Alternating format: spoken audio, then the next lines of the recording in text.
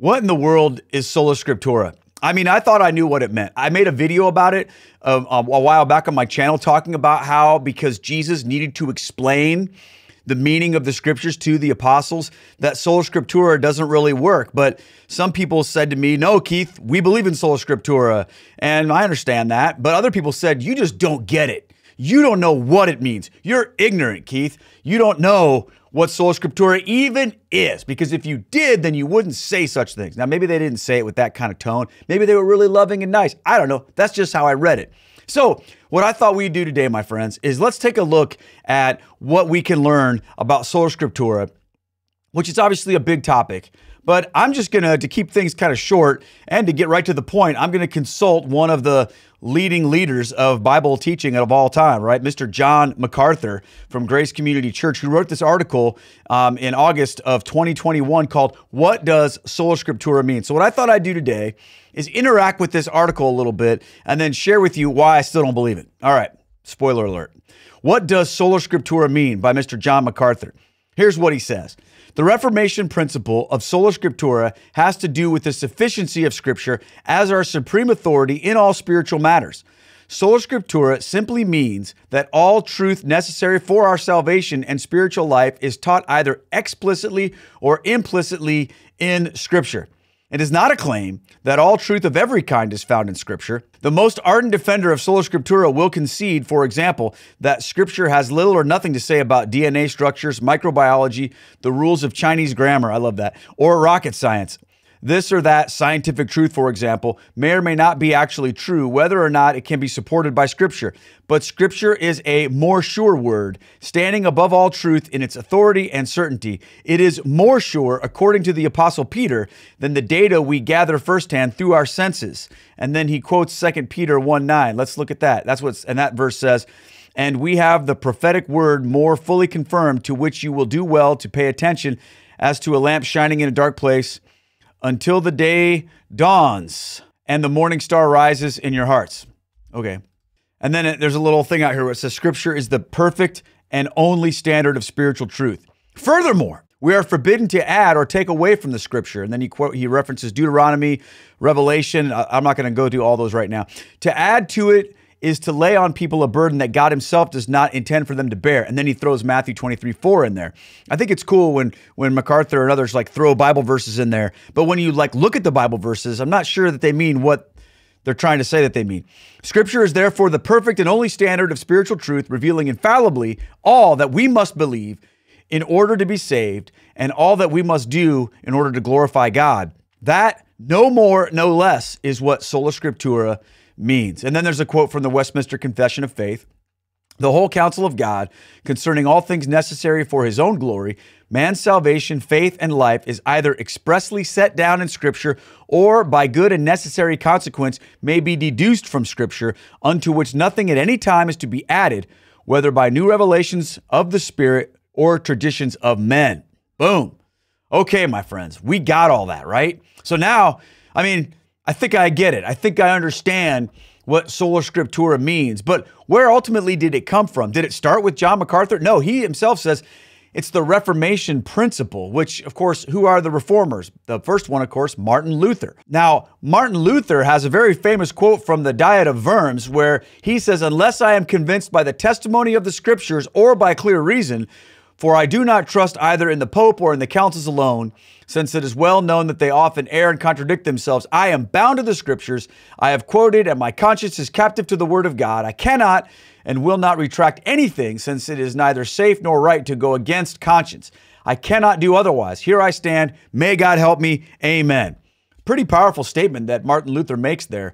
But we have to recognize that's not the end of the story. If you look into it, you're going to see that even within the Reformation, Martin Luther and other reformers were getting kind of frustrated with what other people were doing with his idea. No, I said his idea of Sola Scriptura, because although you can find foreshadowings of it in different people in a little bit earlier times in history, you don't really find it very well defined.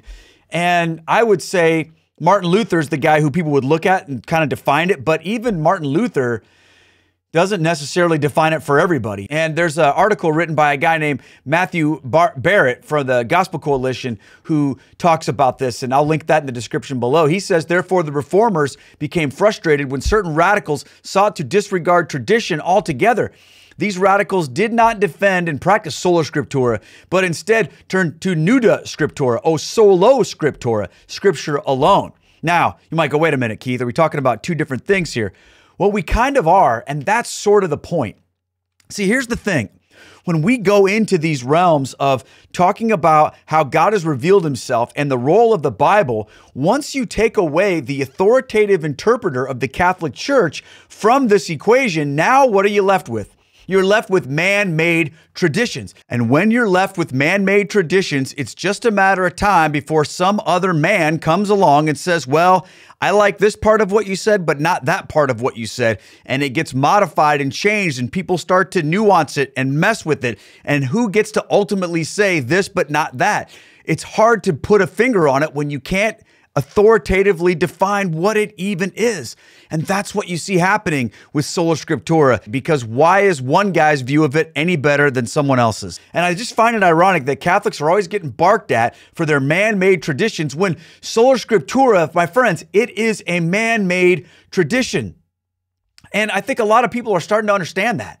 There are some Protestants today who are becoming uncomfortable with Sola Scriptura because they don't want to believe the Bible. They say, oh, well, that's an interpretation of the Bible, or that's just one way that people looked at things in history, but we've got a different view. So it's not so much the words of the Bible that are authoritative, but the meaning of the Bible. And now I think we're getting somewhere. The question is, who gets to define what that true meaning is? Right? Now, for example, Methodists and Anglicans, they sometimes are described as prima scriptura because they say we need other things too, like tradition and experience and reason, but they would say that the scripture is the primary authority, which I think that sounds good, but I kind of find it problematic because, let's face it, oftentimes those particular denominations have been the ones that have strayed farthest from what the scriptures have said. So how can you say something is primary when you mean by what it says to do the opposite? See, now I'm not here to conflate all of these differing positions into one thing and call it Sola Scriptura because I'm acknowledging that they're not the same. But what I want to do is talk about the problems with this, even after reading this incredible explanation from Mr. John MacArthur. And I know you might say, well, these are the typical Catholic answers, but they're still true. The first one is this: the principle of Sola Scriptura is itself not found in the Bible. I know that might seem kind of like a caricature of an argument or a stock Catholic argument, but I think that it's important. Because if you're going to say that the Bible alone, I mean, MacArthur himself says that the Bible implicitly or explicitly contains everything that we need for salvation and spiritual life. This is the statement he's making. Show me where it says what he's talking about in the Bible. Because the fact is, it doesn't. Now, people will say things like, and they'll quote all these verses. Oh, well, you know, the word of God is active and it's sharpened like a two-edged sword and it cuts to the heart and it's breathed by God. All of those things. Well, friends, we believe all those things as Catholics about the Bible. We believe everything the Bible says about the Bible. But what it doesn't say, we don't add to it. I find it very ironic that when people want to add things like, well, that means these particular texts, that's okay to add that to the Bible, but we're somehow the ones that are adding all this man-made stuff to the Bible. Speaking of adding and taking things away, all right, let's look at, for example, what MacArthur drops as his scriptural proof for taking away or adding things from the scripture. He puts Revelation 22:18 and 19, and he says this: I warn everyone who hears the words of the prophecy of this book. If anyone adds to them, God will add to him the plagues described in this book. If anyone takes away from the words of this book, of the book of this prophecy, God will take away his share in the tree of life and in the holy city, which are described in this book. Okay, which book is the book of Revelation? Now, what's interesting is that John MacArthur is equating this text about the book of Revelation and the prophecies described in it as to the entire canonized Bible that was given to the world in the 4th century. To take this text from Revelation and place that upon all, if you really wanted to be literal about it, you would basically say that the book of Revelation is the only text that you can talk about in this way.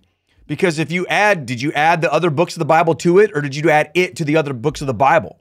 Right? Think about that for a second. And consequently, what did Martin Luther want to do? He wanted to take the whole thing out. So do you see what I'm getting at? There's all these problems. Now, let's look at this other one. Deuteronomy 4, verse 2. This is another one that MacArthur quotes. You shall not add to the word that I command you, nor take from it, that you may keep the commandments of the Lord that I command you. All right, MacArthur, let me ask you this question. Do you eat pork? Let me ask you this question. Do you have garments woven from one type of fabric and another type of fabric? Because if you do, then you have taken or added to this word. Because what Deuteronomy is talking about is the law of Moses. You're presuming, you're adding all of the rest of the Bible to these words of the book of Moses, which may or may not be the right thing to do. I'm just saying, be honest about what you're doing. It certainly isn't talking about a book of canonized Old Testament, New Testament that you guys all accepted, over 1,000 years later. So I think it's interesting when you start looking at a lot of these texts that people throw at us about Sola Scriptura, what you realize is they don't prove it. They don't prove Sola Scriptura. They just sound good. Okay, so here's the second thing. So first of all, it's not taught in the Scripture. Second thing is this. It presumes we know what Scripture is authoritatively through a non-scriptural revelation. Now, that's problematic. When you're going to say the Bible alone, the Bible is all sufficient, as MacArthur says here, it's going to tell us explicitly or implicitly everything we need to know. Well, it doesn't tell us what books belong in it. It doesn't tell us what's canonized or not canonized. It doesn't tell us, for example, whether or not what is referred to as the Apocrypha belongs in the Bible or doesn't. The Bible doesn't say that. You've got church fathers that teach that those books belong in the Bible. You've got the earliest canonized collection of books from the 4th century that have those books in them. But then later you have other people that don't. So who gets to say, right? Where is that authoritative voice in the Bible itself? It's not there, my friends. You need an authoritative, non-scriptural voice to tell you what is authoritative, which, think about what that means, right? What else does that non-scriptural revelation teach? What else does that tradition tell us? And how do we know it's accurate? If we can't trust what the church teaches about what books belong in the Bible, then why do we trust what it teaches about anything? And if we do trust what it teaches us about what books belong in the Bible, then why don't we trust what it teaches about everything else? Think about that. Number 3, Sola Scriptura does not help us understand what the Bible means. Now, I know people freak out, but it's the truth, whether we want to admit it or not. People disagree. I mean, Martin Luther, for example, at Marburg, Germany, when they got together to talk about the meaning of the sacraments and the Eucharist based on Scripture alone, these guys didn't agree. They excommunicated each other. They couldn't come to a definitive belief on what Jesus meant when he said, "This is my body, this is my blood." Consequently, Martin Luther argued more for the true presence of Christ in the Eucharist than some of the other reformers, but they disagreed, and yet they had the same Bible. And of course, that's just a microcosm. We've seen it grow and grow and grow. Disagreements about baptism, disagreements about whether you can keep or whether you can lose your salvation, disagreements about hell, disagreements about all sorts of things, church authority and how the church should be governed, friends. They're all over the place. Everyone with the same Bible, all saying you just need the Bible, right? Or the Bible alone is the only source of infallible authority. Well, if it really was able to function that way, then we wouldn't have these problems. See, this was the issue I was addressing in my video. Jesus needed to explain to the disciples what the Scriptures meant about him. Now, a sufficient work is only sufficient if it's able to be understood completely independently. And the fact that the Bible isn't means that there needs to be an authoritative interpreter who can say this is what it actually means. People don't like that, though, because then they have to accept everything that authority says, because we don't want to pick and choose. You see, if this weren't true, then everyone would be able to read the Bible and come to the same conclusions. Now, people want to argue and say, well, no, the Bible means this, the Bible means that. But what I think we really mean at the heart of it is that the proper interpretation of the Bible is what is infallible, which means you need an infallible interpreter. Otherwise, how can you know that the interpretation is correct? Now, what's interesting is this is exactly what Catholicism teaches. You see, the Catholic Church doesn't believe that the Bible isn't inerrant or infallible. But what the Catholic Church teaches is that the Scripture and the teaching magisterium of the Church, the tradition of the Church, together come from the same source, the Word of God. Friends, it's both and, not either or. Listen to what the Catechism says. The apostolic preaching, which is expressed in a special way in the inspired books, was to be preserved in a continuous line of succession until the end of time. Just like the Ethiopian eunuch said to Philip in the book of Acts, he said, how am I going to understand what I'm reading unless someone explains it to me? Friends, why is that in the Bible?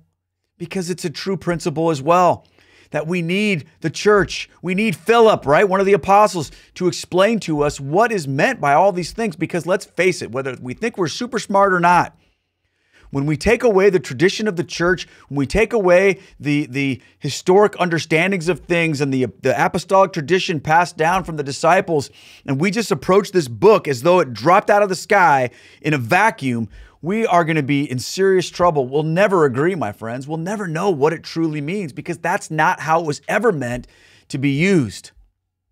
Because number 4 is this: Sola Scriptura actually is contradicted by the Scripture. And I just gave you that verse from Acts chapter 8, I believe, Philip and the Ethiopian eunuch. Also, friends, of course, from St. Paul, 2 Thessalonians 2:15, therefore, brethren, stand fast and hold to the traditions which ye have been taught, whether by word or epistle. There are some things that have been taught by word and some things that have been taught by word of mouth, friends. And I know that not everybody who believes in Sola Scriptura believes, like even MacArthur says, we don't believe that everything Jesus ever said or did is contained in the Bible, but just the stuff that we need. Well, then why doesn't Philip say to that Ethiopian eunuch, you don't need me to say anything to you. Just read it. Everything you need is found in there. You know, remember, everything that was written down had to have happened before it was written down. So there was a period of history where the things that were taught in the Scriptures orally, that's all they were. They were just orally until they were written down. It wasn't like the apostles instantly went into a room, wrote everything down, and nobody knew anything. And then it was like they came out and said, here's what happened. It's not how it worked, my friends. The Bible is the Word of God, no doubt, the infallible, inerrant Word of God. But it's not the only infallible, inerrant Word of God. The traditions of the church, my friends, the teachings of the Catholic Church, passed down by Jesus to the apostles. Friends, we need both. So if you want to disagree with me, that's your prerogative. You can be a Sola Scriptura Christian. But you know what? Here's the deal. I do understand what it means, but I just don't agree with it. Thanks for watching, you guys.